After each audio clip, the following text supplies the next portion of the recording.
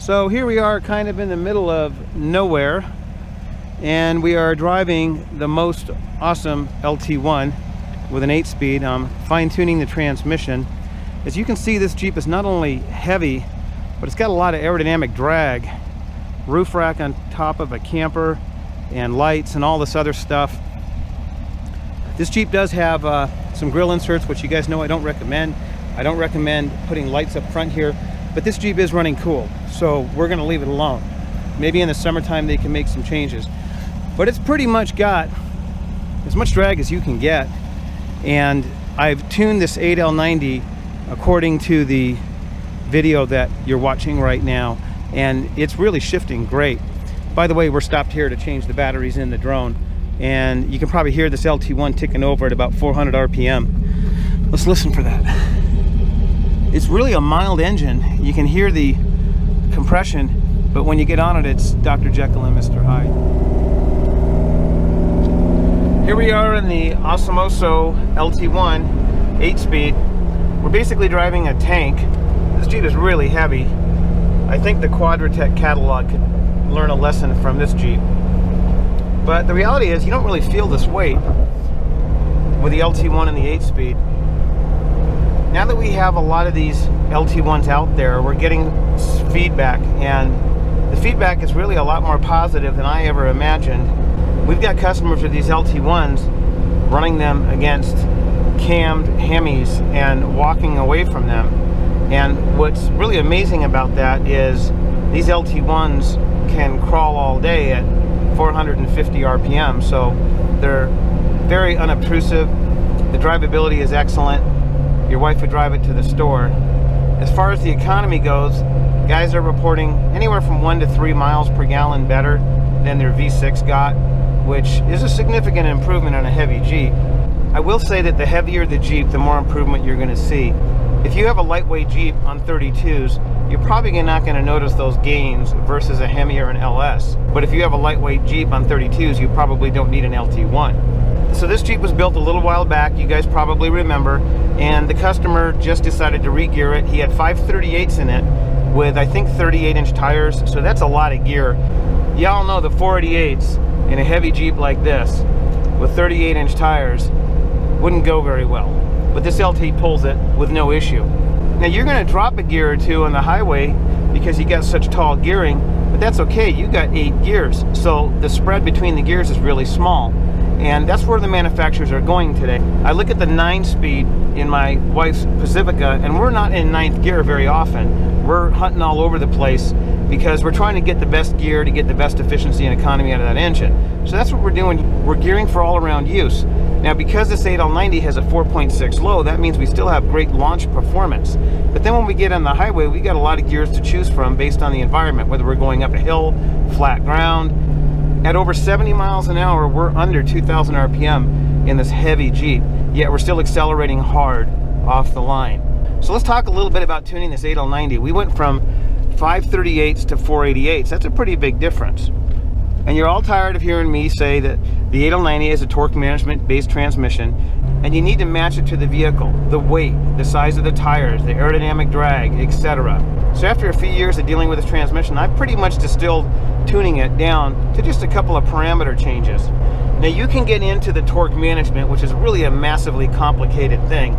So we're going to stay away from that, because what I find is most guys end up doing more harm than good when they don't know what they're doing in tuning. And what we're going to do is we're going to tune this vehicle basically using gear ratios. By telling both the ECM and the TCM, that is the transmission module and the engine module, what the gear ratio is, we can change its torque output and how it shifts just by changing those two parameters. Now let me back up a little. This vehicle has a very late model 8L90. I do believe it's a 2019 transmission. This transmission requires the T87A. The T87s came out in the 8-speeds around 2014. The T87 can be easily tuned. It's not locked, and we use them in most of our builds 2014 to 2018. We can still get them to work in some of the 2018 transmissions. But now that we're moving into the later model 8L90s and now the 10L80s, we have to go with the T87A. Now I had the pleasure of meeting one of the GM employees that actually worked on locking the bootloaders down on these modules, And I remember him bragging about how difficult it's going to be to crack some of these new bootloaders. And he was right. If you look at like the LT5 controllers, I don't think anybody has cracked those. But the T87A has been cracked. It's somewhat of a lengthy process, but it's worth it. You have to send your T87A to HP Tuners with the operating system that you want in it. Now, of course, they'll sell that to you if you want to buy it extra. They unlock it and send it back to you. And then the tuning procedure is a little bit different because they have to use basically a base tune. It can't read the T87A, so they supply you with this base tune, you mod it, then you load it into the vehicle, and it works just fine. You do have to license the T87A independent of the E92, and you have to pay to have it unlocked. So it's not cheap, but again, it's the future and it's what we got to do. So when you get your 8L90 on the road, it's not as easy as the 6L80. The 6L80 was pretty much plug and play and go. Because this is torque management based, GM has a process of characterizing the solenoids. It's called a solenoid characterization. And basically what that is the flow rates, the adaptives, are programmed per transmission. So there's a identifier number on the side of the transmission. So when you program the transmission, you program in that solenoid characterization. Now, if you lose that solenoid characterization, you're going to get a bunch of codes. P2 codes, powertrain codes. I don't remember the exact numbers, but they're like P28D, A. And what it's saying is that that solenoid characterization has been lost. By far the easiest way to reset your characterization is to use GM software. You go in there with TDS, that's Technical Delivery System, and you perform a solenoid characterization. It just takes a couple of minutes. It's really easy to do. Some of you guys don't have a J2534 interface or GM software. So I have noticed doing a flash on the TCM with, say, HP tuners, and then clearing all the codes can clear up those solenoid characterization codes. Now, once you get beyond that and you get all the codes out of it, you're going to hit the road. These things learn. They have adaptives. So when you first get it on the road, it's probably going to be a little bit herky-jerky, but really not bad. These newer ones, especially the 18 and 19s, are pretty smooth right out of the box. The 14 and 15s were pretty bad. You had to drive them for a while to get those adaptives to learn. So just drive it as you normally would, and what you want to notice is the shift quality. When does it shift? How hard does it shift? Is it shifting at the right time, and is it shifting at the right speed? If it's not, what we can do is play with those gear ratios. If you want it to shift firmer, you want to move those gear ratio numbers up. So let's say you're at 355 and you want it to shift firmer. You're going to go to, let's say, a 373 and give it a shot. Go out and drive it. Now remember, you have to flash both the ECM and the TCM. Then you're going to go out and drive it and see the results. If you think it's shifting too firm, bring those numbers down. Go down to 321, 323. I've actually gone down to 273 on some vehicles to get them to shift the way I like, and the results are excellent. It's like a 1-speed. It shifts so smooth. Some of you are saying, what about the vehicle speed? Well, the GM has multiple speed sensors built inside of the 8L90 transmission. It has a transmission output shaft sensor, or a TOS.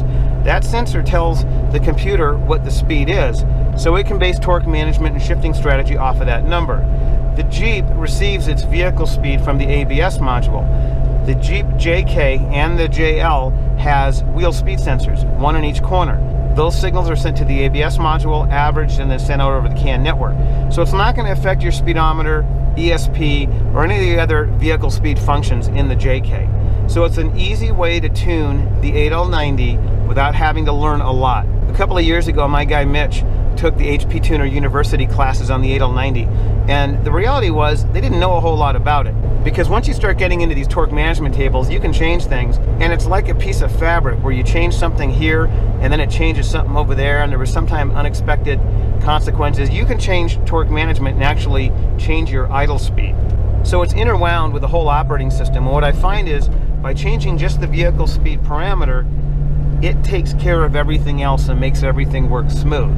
Now, that's not to say if you have a good tuner or you are a good tuner, you can't go in and start messing with torque management. We messed with torque management in the early days of these LT swaps, and we were able to get massive gains in torque, especially off idle. We were able to get enough torque off idle to break parts like axles with LT 5.3s. These engines are really capable of more power than they're putting out. You'll notice that I'm monitoring knock retard here. You can kick that spark up a little bit on the low and the high octane tables to get a little bit better performance and throttle response. However, if you're starting to notice a lot of spark knock, back it off, because you don't want to have 11.5 to 1 in direct injected motor knocking. And that's pretty much as far as I would go with the basic tuning of your LT. Pretty much run it stock. These things have massive torque. They have a lot of power right out of the gate. So unless you really know what you're doing or know somebody that knows what he's doing, I wouldn't mess with it. And I've had some customers have their LTs tuned and they're getting massive horsepower numbers, more than the Hemis and the LSs of the past, just because these engines are more capable. I've got guys camming them. You put a stage 1 cam in these, they run pretty awesome. We've done a few, but then you got to start messing with the cam tables and codes related to the phasing, and you just got to know what you're doing. So if you know what you're doing, these engines have a lot of potential. If you don't know what you're doing, don't do it. You can fine-tune your transmission the way you like by using this quick tip I just told you about vehicle speed. Today when we sell an LT kit, we highly recommend the customer purchase HP tuners, because these Gen 5s out of the gate, while they run excellent, do need to be tuned into your vehicle. So buy the HP tuners if you get a kit. Watch my video series on HP tuners. A lot of customers think that tuning is voodoo. They don't want to touch it. They don't want to get into it. So they would rather just take it to somebody else and pay hundreds of dollars to have it tuned. And if you're one of those guys, that's fine. But with the tuners available today, it is getting more simplistic.